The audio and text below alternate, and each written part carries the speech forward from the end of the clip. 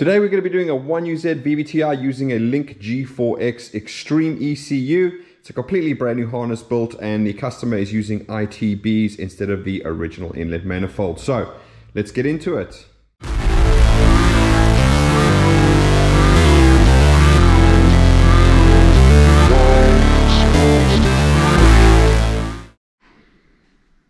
Right, so as discussed, this is a G4X Link X-Treme ECU. It is going on a 1UZ VVT-i. The customer is actually using ITBs instead of an inlet manifold, but obviously our engine has all of that for testing purposes. The harness is completely brand new. They're not using obviously the automatic gearbox with it. And so what the first thing we're going to do is we're going to go in and show you the whole build process of the harness, and then we'll jump in and we'll start going through the layout. So let's take a look at what goes into building one of these. I'll be back in a second.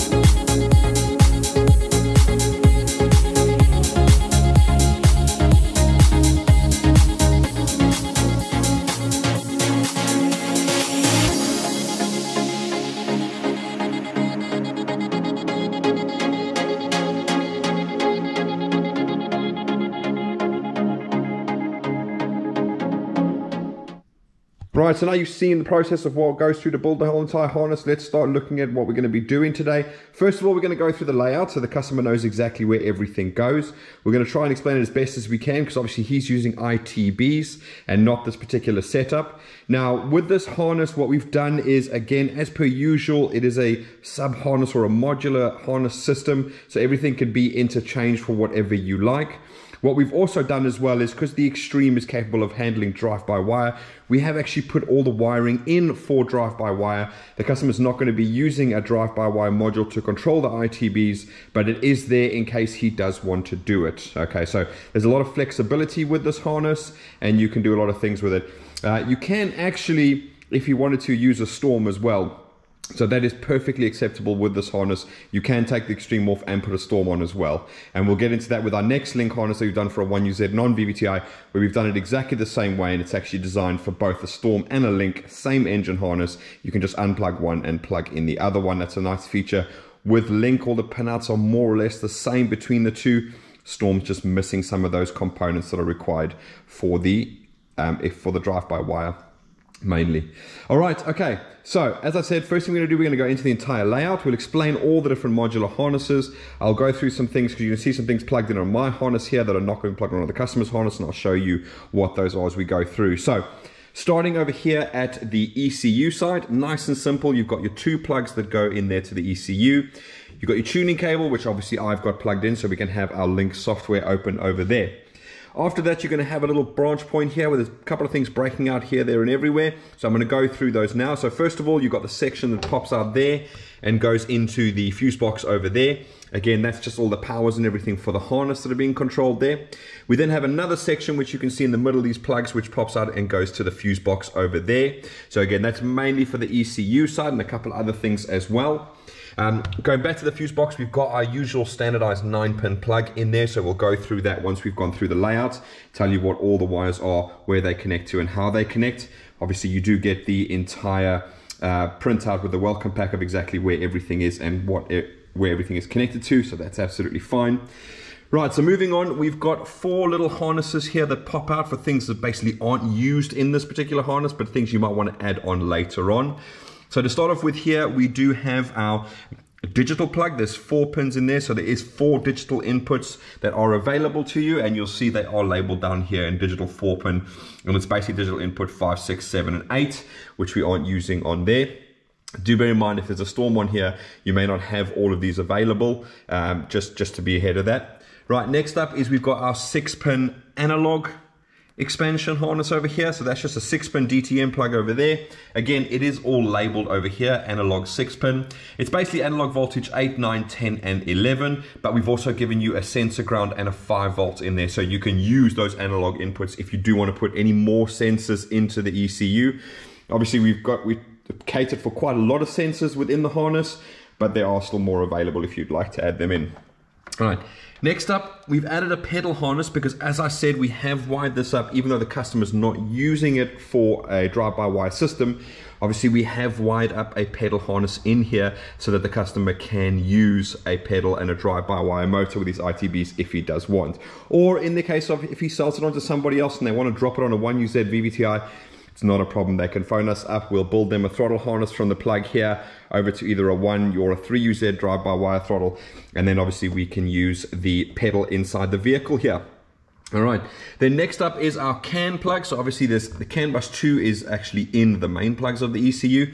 There is another plug down here that's another CAN bus over there, but we've wired this one into a CAN plug over here, and I'm just using my Haltech dual wideband controller just to make sure that everything is working everything is working as it is supposed to. Okay, so those are your 4 little expansion plugs over there.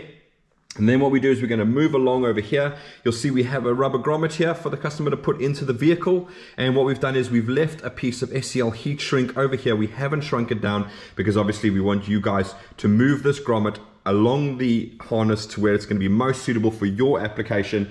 Once you've got it in and you're happy with it, then obviously you can heat that up, shrink that down, and then that will be permanently kept in place. And most importantly, because it's SCL, it's got the epoxy lining in, so it will seal the harness so no water is getting inside the vehicle. Right. Moving along there, we're then going to get to our molded T-piece boot over here, and that's where the harness is going to split going down that way and across the other side over there. So what I'm going to do is I'm going to start going this way over here, go down to the front there, and then we'll pop back and we'll start going that way over there. So out of this branch over here, you only really have one little breakout over here, and that is for your ignition harness. So again, we've put these on a sub harness. We know you guys like to change things over times. So in this case, he's gone for the Audi coils, but obviously it could be changed over to the standard Denso coils. For the 1 UZ VVT-i, it could be a 3 UZ coils in there. You could put R35 coils. Basically, whatever coils you want, you just unplug this section over here and you replace your coils, and we can make you another sub harness section that goes over there. Right, then the harness comes forward and it breaks out again to go to the cam sensor on the left bank. So remember, this is the left bank, that's the right bank, always looking from the back of the engine or from the driver's position. Right, so that goes into your cam sensor, which goes in the middle there. Coming further along down here, and then it's going to break out at the front here to go to your oil control valve, okay, for the left bank. So that's going to go in there. Again, everything is labeled for you guys, so there's hopefully no mistakes to be made there. Also at that breakout, it's going to come down, it's going to go to the front cam sensor. So remember, you've got 3 cam sensors on a 1 or a 3 UZ VVT-i engine, 2 on each inlet cam, 1 at the front over here. Okay. Right, then the harness is going to go along there, and then again, as per usual, you've got your 2 holes there so you can mount it down there. Obviously, it's a little bit tight now because this would normally be pushed right the way up like that as the harness is held up into the firewall. Obviously draped over here. It does tug a little bit there. But anyway, so it's going to mount there, and then over here, it's going to split off into 2 sections. So again, what we've done, first of all, is we go down to our oil plug, which goes over here. It's a 6-pin DTM plug. It's capable of holding an oil pressure, oil temperature, and just an oil pressure switch. Okay, so you can have all of the above. In this particular case, the customer's opted for a Bosch oil pressure and temperature sensor. So that's why we've got that little sub harness plugged in there. If you wanted to add in an oil pressure light, obviously we could just make another harness and add that in as well. But usually with this, it's absolutely fine. All right. Then furthermore, we're going down here, through here, this little hole, you can see the wire over there. It's going to pop out down here, and then it's going to plug straight into your crank sensor over there. Okay. So really, really nice and simple harness over here. Straight down there to the crank sensor, your oil plug, which will just pop out over there, and then wherever you end up putting your oil filter or sandwich plate, if you're going to do that, again, no problem at all. And again, these can be custom made to whatever length you want. So if the customer has to have a change and have a remote mounted oil filter and he wants to move this, not a problem. He can phone us up. We can make him a slightly longer or shorter or whatever is required to fit his application. Okay, right, so now that we've done that, I'm going to quickly scoot back over here. You'll notice I've missed the injectors up, but that's perfectly fine. They're on a separate sub harness that goes underneath there. Right, so at the T-piece here now again, let's start going through with what comes out over here, because we do have quite a few sections coming out here. I'm going to start off with the ground. So again, that just bolts into an M6 hole that is in your cylinder head there. All right, that's the only ground on the harness. Everything comes to here. And again, that just straight up bolted down. If you have a 1UZ VVT-i, you've probably got this bolt in there and not this one. All right, but yeah, so you need to use an M6 bolt on that one and just bolt that down to there. And that's going to be your earth for your engine harness, or the entire harness. Next up, we've got our fuel sub harness. So again, you'll see it's a 4-pin DTM plug. So this is actually capable of having fuel pressure and temp. Just be wary though, if you use a Storm instead of an Extreme, you don't have the functionality for fuel temp, because temp 4 is not in the Storm. So that's why I say we wire everything for the Extreme, but if you do plug in a Storm, some certain functions are no longer going to work anymore. Okay, right, and then the customer has supplied his own fuel pressure sensor for that one, so we have hooked that up there so that he can then plumb that into his fuel pressure regulator against the firewall here, wherever he's going to place that over there. All right. Next up, we've got our sub harness, and what I mean by that is the harness that goes down to the starter and the knock. All right, there will be a photo at the end where I've actually taken a photograph of the whole sub harness plugged in underneath there. So if you wait till the end, you'll see exactly what that looks like. But as per usual, we've wired it with the capability of putting, you know, proper Bosch wideband knock sensors on there. I think in this case, the customer, because it's a ITB NA, we're just sticking with the standard knock sensors. But if they wanted to go down the turbocharged route later on, again, he can phone us up. We can make him a harness and supply him the knock sensors and the studs and nuts and everything to drop straight in to upgrade to those. Next up, we've got our injector harness. Now, usually this injector harness does include the ACIS valve. In actual fact, there is all the wiring in here for the ACIS valve. Again, we don't want to limit this customer. If he wanted to sell this harness and onto somebody else, just a normal 1 or 3 UZ VVT-i, they can happily phone us up and we can make the proper harness to control the ACIS as well. Obviously, in his case, it's ITBs. There is no ACIS system. So we've just created an injector sub harness, and that goes underneath the intake and pops out here and plugs into all of the injectors for all the usual reasons. Number one, you can pull the whole entire inlet manifold out without having to unplug all the injectors. You just unplug this one plug at the back. And again, if you ever want to change the injectors, exactly the same process. You can phone us up. We can make him a new one with a U-Scar style injector or an EV1 style injector plug. No problem, just unplug and then swap out. Okay. Right, after that, we have got our IAT plug. So again, because this is an ITB harness and he's not going to have an intake coming in there and he just wants to really fit an IAT sort of somewhere in the middle here, we've given him plenty of room over there to place this wherever he wants to. And again, it is on a sub harness plug. So if he changes his mind or ever needs to change the sensor around, he doesn't have to worry too much about that. He can just unplug that. We can make him a new harness, new sensor over there. All right. Then we've got our throttle plug. Now in this case, you can actually see what I have effectively done is I've wired up our 3UZ throttle in here because I have to be able to do that to start the engine. But in his case, he's using BMW ITBs. So obviously we've just made him a sub harness, which is going to go into his BMW Drive By Wire his TPS for his ITB. So that is over there. And that's what he's going to be using and plugging into his throttle plug, going underneath and plugging into his TPS. Okay. Then the harness is just going to make its way along over there. So what I'm going to do is I'm going to jump over the other side now and let's carry on over there. Right, so as you can see, it runs straight along here. You've got a nice little mounting point here on the actual engine itself. This is actually on the cylinder head here, but no problem putting a P-clamp in there and mounting that. Then 3 sections break out of here. First of all, we've got our map sensor. So in this case, the customer, although he's ITBs and you'd normally use alpha N tuning, he does actually have the ability to run a vacuum tank to all 8 individual throttles, and therefore we are supplying him with a map sensor for that. And because it is NA, obviously it's a 1.15 bar map sensor because he shouldn't be seeing positive pressure. If you went turbocharged, you could just replace the 1.15 with a 2 bar, 3 bar, whatever you wanted to do. No problems there at all. All right. Next up is our ignition harness for the right-hand side. Super nice and easy. Again, you can just unplug this, take out all your coils without having to even unplug all the different coils. So when you want to do servicing, really, really nice and easy, as well as the other benefits, as I said on the other side, about wanting to change the ignition coils for whatever you wanted. Right. Again, runs along there, breaks out over here, and it goes to your cam sensor on your right bank. Okay, so that's for your inlet cam over there. Harness is then going to carry on further along here, and then it's going to break out to go to the coolant temp sensor over there. Now in this case, just as we always do, we have included a single wire here for a temp sensor in case the customer does need to actually have that. In our case, I've just got it connected here because I'm going to be using my IS200 MPX converter device to get the temperature to display on the dash in a minute when we actually start the engine up. So we know that this wire is connected correctly on the other end. And obviously I'll go through those fuse box plugs, wires, as soon as we finish on the layout over here. All right, so that is the temperature over there.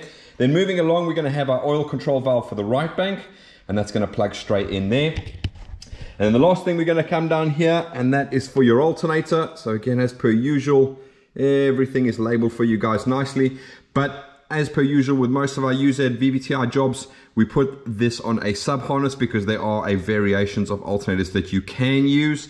And obviously sometimes people have space constraints and they cannot use this and they want a smaller one. This just allows you guys to obviously put whatever alternator you want on, and you don't need to then start chopping and changing. You just unplug this, phone us up, let us know what you've got. We'll make you a separate sub harness for that. So you can have the 4-pin, later 3 UZ ones if you wanted to, apart from the crown. Remember that's a different ECU with a different regulator in, different alternator with different regulator in.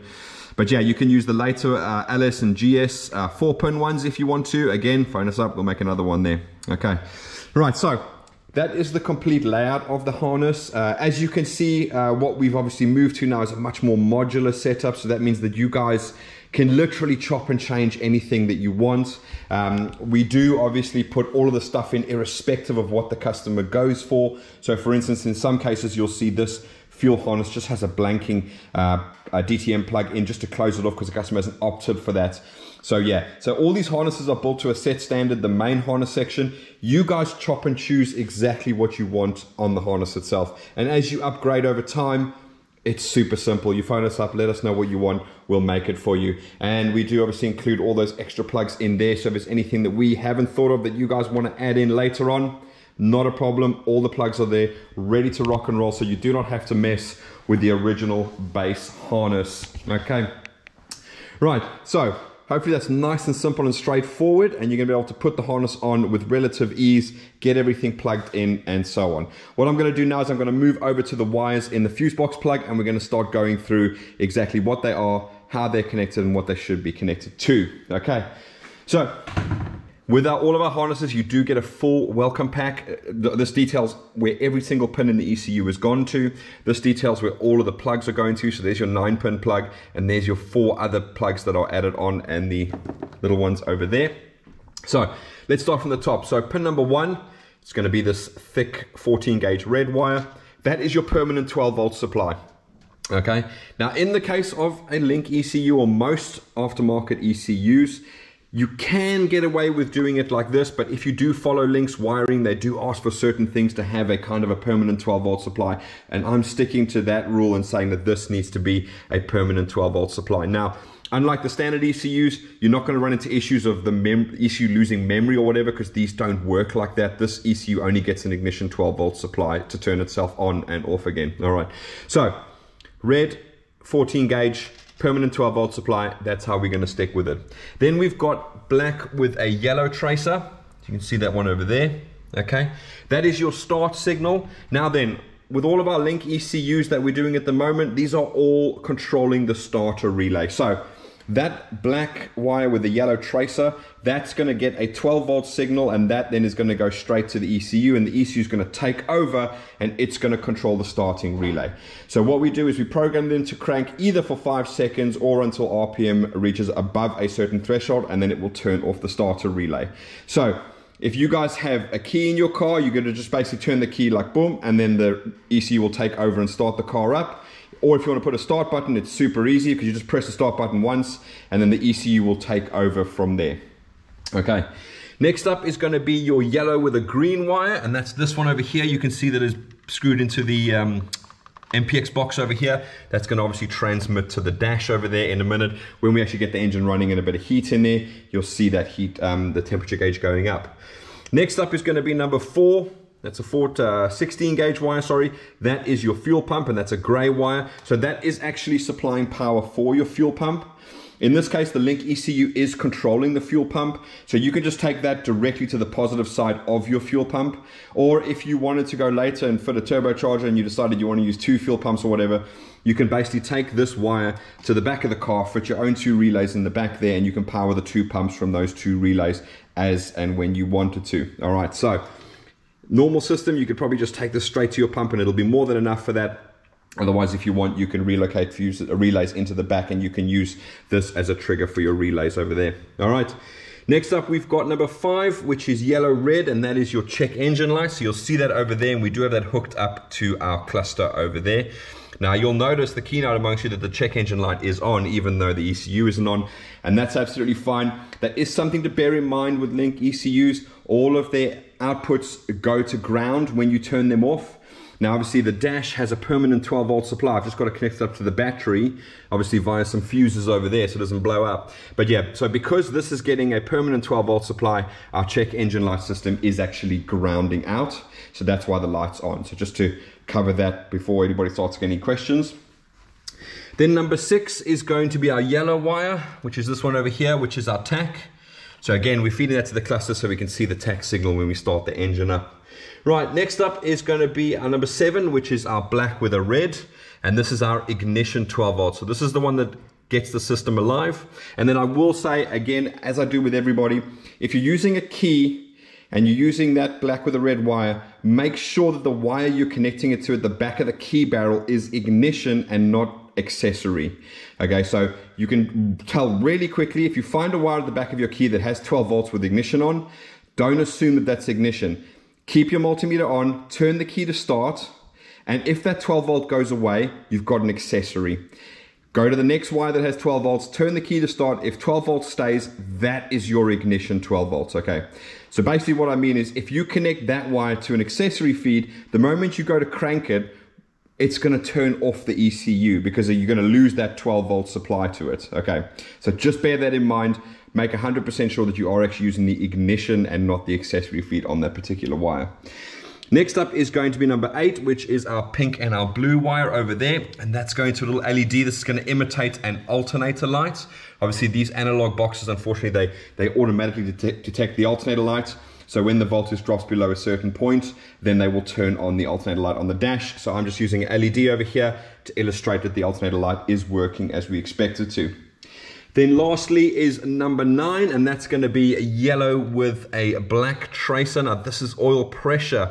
Now you'll see I haven't connected that to anything, and that is because the customer has actually not opted for an oil pressure switch. He's actually using an oil pressure sensor and built-in temp sensor as well. So in his particular case, that yellow with the black wire is going to be completely useless. It's not connected to anything. It is connected to here, but it doesn't go any further to a switch. Okay, so Damon, just remember that yellow with the black wire is not going to be of any use to you. But again, it's all standardized. We put it all in, so we don't want to limit you. If you ever want to sell this on, you can sell it on to somebody and they can fit an oil pressure switch, and it's all already done for them. They're all built in from standard.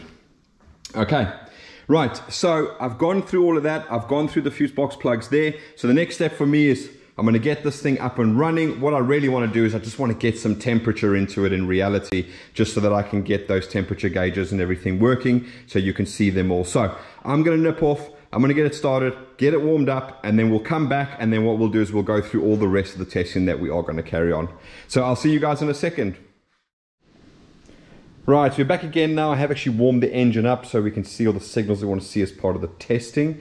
So what we're going to be doing now is there's 2 parts of the testing. There's going to be a very, very short one just showing you what happens when we put the ignition on, things that should become active, etc. Then we're going to actually run into starting the engine. So you're going to hear it run. That makes sure that everything else is working as it should do, and the harness and ECU is obviously capable of running this engine. Now, caveat for Damon, you are running ITBs, so that is a completely different system of tuning. So what I've done is I'm going to obviously set up all your inputs and outputs correctly, but you're going to have to change that all over to Alpha N with your tuner, but shouldn't take them very long at all, and they can just go through with that quickly in the beginning. If you need help, we can get you help to get it started up when you're first on the engine. I do actually have a video showing you literally how easy that is. I know there's a lot of people thinking that it's super confusing and it's some sort of magic dark art or something, but it really is not. I've got a video up there and I'll show you how easy it is to get an engine started. As long as the inputs and outputs are correct, super easy. Okay, so in terms of what we're going to do with the ignition on, it's going to be super basic. It's just going to be making sure that the check engine light comes on in the fuse box and obviously properly lights up on the dash there.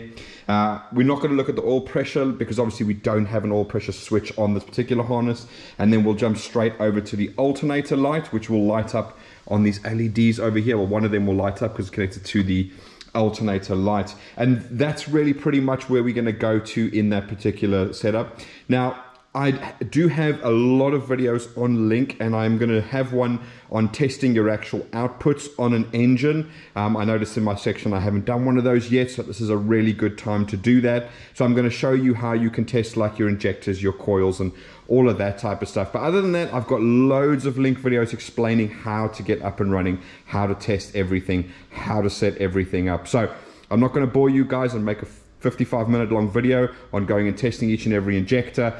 When it runs, you'll hear she's running nice and smoothly, and we can clearly demonstrate that obviously she is running there. But what I will do is obviously I am going to still pull all the injectors out one by one like I usually do, just to show you that every cylinder is running as it should do. Okay, but in terms of the running, what are we going to be testing? We're going to be testing the starter. So as I said, the ECU is controlling the starter, not the black with the yellow tracer wire. That is literally just going into the ECU to tell the ECU that you want to start the car. It then takes over. So you'll see that all I'm going to basically do is touch the black with the yellow wire on the 12 volts, just boom, briefly, and you'll hear that the engine will keep on cranking until it fires up. So nice feature with the Link ECU, means you obviously cannot turn the starter motor on for too long, etc, etc. It takes care of everything there. Fuel pump, again, the ECU is controlling the fuel pump. As soon as I turn the ignition on, you're actually going to hear it prime, because that's how it's set up in the Link ECU. Obviously you guys can change that how you want, but obviously when it is running and it continues to run, we know the fuel pump is working, because we know the fuel pump is connected directly to the fuse box over there. So that's all great. Tach signal, I've just hooked up to the clocks over here so we can actually make sure that yellow wire is actually supplying a tach signal, so that's the only reason for that. Coolant temp, again, exactly the same thing. As soon as I turn the ignition on, you're going to see the coolant temp go up. That's actually taking a reading from the single wire sensor, which is that one down over there, just temporarily hooked up to there. Obviously, we'll have the data on the actual Link software from the engine coolant temp sensor that go into the ECU as well. So that's going to be fine. And then lastly, again, I will go through and just pull out each injector one by one for you guys so you can hear it running. Okay, and then other than that, like I said, I've got tons of videos. At the end of the video, there's going to be a link to the excuse the pun, there's going to be a link to the Link engine management playlist video that I've done, where I've done a crap load of videos on there, so you guys can watch that and pick up a lot of things that are hopefully helpful to you guys. And again, we're open to suggestions. If there's something you guys want to know, please let me know, and then I can actually do a video on it for you guys the next time we get a Link harness through the workshop, and I can do that for you. Right, okay, so jumping into it, nice and simple. We're just going to connect up the black with the red wire to 12 volts. And as I do that, you're going to hear all the relays click and probably the fuel pump go off. So I'll do that now, and you'll see the tacho do a little sweep there. There you go. So you can actually hear the fuel pump relay click on and then click off again as the priming is done. In this case, obviously, we've hooked up the drive by wire, so you can clearly see when I push the pedal down, we've got that on there. So like I said, we've just put that in the harness as a base, so I can actually physically test it. Obviously, I don't have ITBs in the workshop to bolt on you to test for you guys, but it does make sure that everything is working as it should do. Furthermore, you can see we are connected on the software. You can see that over there. Now, bearing in mind, I have put both Lambdas on there because I am using the Haltech one. This is purely to make sure the can is working. So what I basically did, I plugged it all in, started the car. I can see the readings going up and down, and as I unplug the sensors, I can see they're shut down. Now, they're going to jump around like crazy. And that's obvious because, as you can see, the Lambdas are about 1.5 inches away from open air, okay? These aren't going to read anything useful being in this particular position. And you'll see exactly what I mean over there. They're going to jump around like mad because obviously every time it pulses, it's sucking fresh air back in again. So it's just going mental when you look at it on the screen there. So don't worry about that. That's more just for my testing to make sure that the CAN bus system is working correctly as we expect it to. All right, but Check engine light, you can see it has come up bright now on the dash, obviously, so that's all okay. We've got it in the fuse box as well, so we put this in for you guys just so you can know that everything is turning on. You do obviously have the blue light on your ECU to tell you that everything is live there as well. Okay.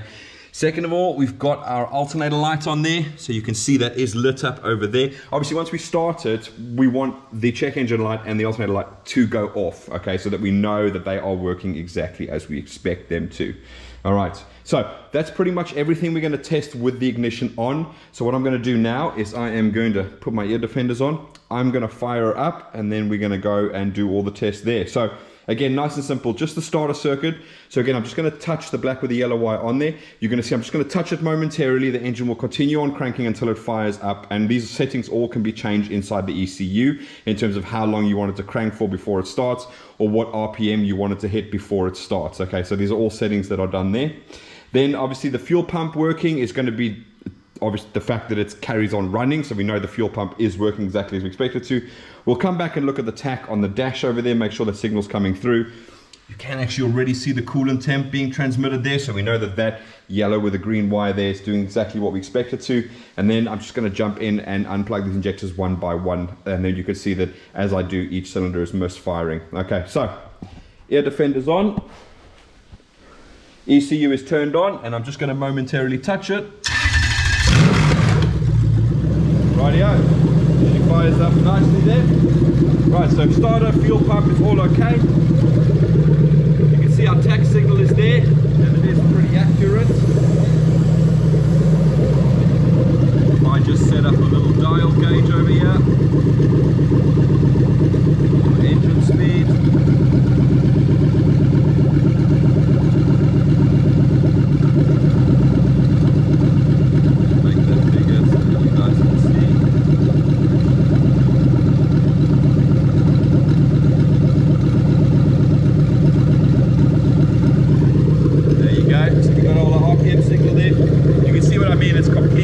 Information, it's just going up and down, so that's fine.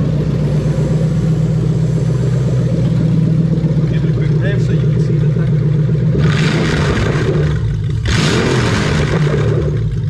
Rightio. Alrighty, so that's that coolant temp. You can see that is staying where it is, going slightly up. You can see we're about 74 degrees in there. So it looks about right. Okay, so let's start by unplugging these injectors. So I'm just going to go one by one. So this is number 7. This is number 5. This is number 3. And then let's go to number 1.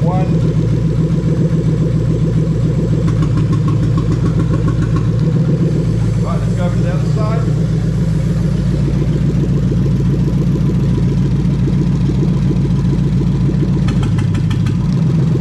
That's number 8.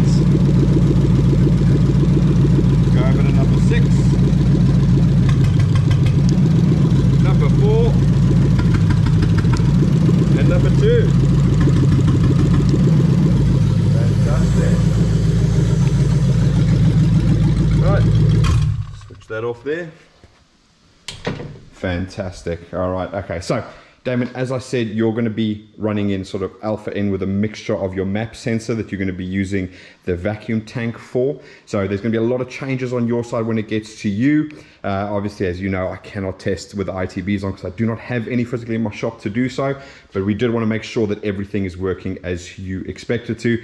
And obviously all the inputs and outputs will be correct on your ECU when it's all sent out to you. So we can just have maybe a phone conversation or something along those lines, and then we can get that all sorted out to get you started up, because obviously we do want to get you started up so you can make sure you don't have any leaks, that it gets up to temperature, make sure that your cooling fans or whatever are working and it's maintaining temperature, make sure you haven't got any major issues on there, because the last thing you guys want to do is go to the dyno and then have a coolant hose blow off or whatever basically that is then going to ruin your dyno day, and most importantly it's going to cost you lots of money. So it is really important to make sure that these things are running, that you are happy with everything, that you haven't got any major issues. Then book your dyno time so you're not wasting the dyno guy's time and your money as well. All right, so like I said, it's a nice short little testing one with this. There isn't that much to go through. We don't have, you know, OBD2 communication and blah, blah, blah, etc., etc. But like I said, I've got a whole playlist of Link videos, and included in that is going to be one of how to test your outputs, and obviously I'll do one of how to test your inputs as well. So again, watch that one over there, and then that's going to show you guys who are maybe doing your own projects exactly what is required to test it out. And obviously that's the same process that we go through with every harness before we even start it. I just don't want to do, you know, hour-and-a-half long videos where we test every single thing for you guys. But yeah, that video is going to help you do with that. But if you guys have any questions, again, please let us know. You can comment down below. You can reach us on our Facebook page of Phoenix Engine Management. We try to get back to everyone as quick as we can. I will say in advance, I really apologize, guys. It's just me that can answer these technical questions.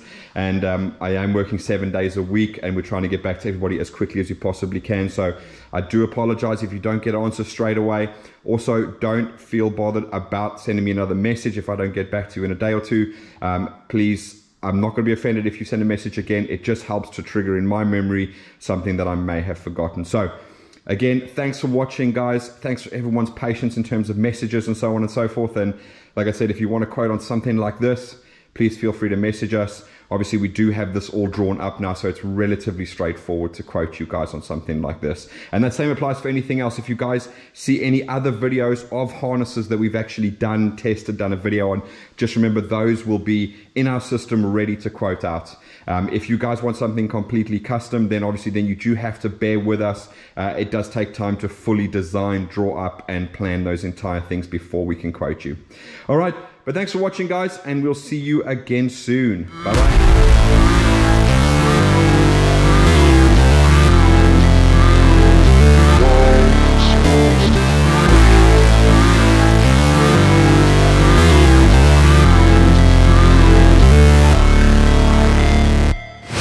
Never break, always fight, never quit, do it right, play the game, win it life, have no shame, there's no time, feel the pain, live the grind, I could change, in my mind, pick a lane, commit and climb, the only way to win it life. I never miss, that's fact, taking big swings, put your hand to the bat, put me in the ring, you'll go out in a bag, cause I sing what I mean and I bring it to the mad light.